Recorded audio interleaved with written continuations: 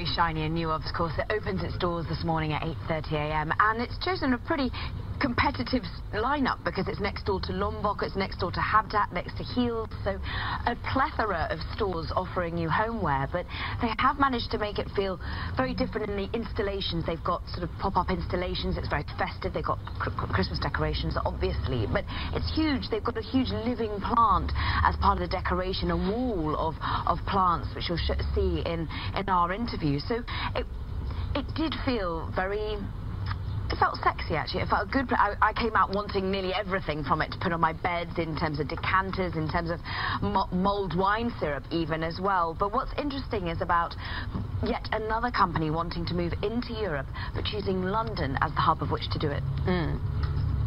It's really the gateway to all of Europe. And so we're here, and we're going to launch this first store. We're looking for other locations for our other brands, Pottery Barn and Pottery Barn Kids.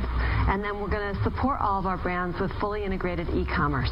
How are you growing penetration online, and can you expand into Europe using your online facilities?